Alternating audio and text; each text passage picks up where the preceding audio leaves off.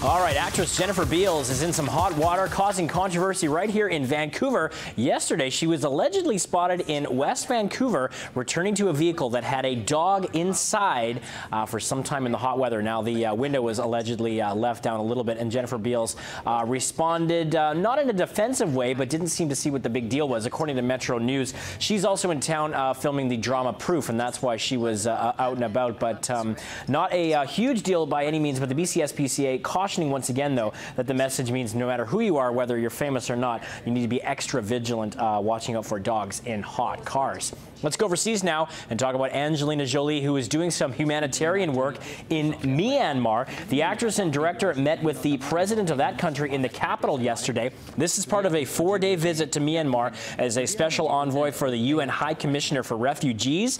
She is set to meet women's groups and internally displaced people in the state there. Looking forward to meeting them firsthand to talk about their concerns and hopes for the future of their country. Her trip comes after a visit to Cambodia, where she was visiting health, education, and conservation projects funded by the Maddox Jolie Pitt Foundation.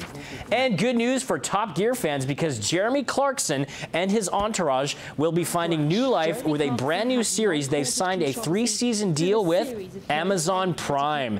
Yes, you may remember that Clarkson was fired in March from the BBC after he apparently punched a producer during an offset altercation.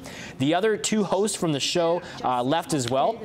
Now, the BBC says they will be continuing Top Gear with new hosts, but Jeremy Clarkson, James May, and Richard Hammond have committed, as I say, to 3 seasons of a brand new automotive show, which will be broadcast next year on none other than Amazon Prime. And Clarkson says it feels like he's climbing out of a biplane into a spaceship. He's always a jokester, that Jeremy Clarkson, but interesting that the show has found new life in a different form on a streaming service. Huge following, though, for that program, though. Yeah. Massive.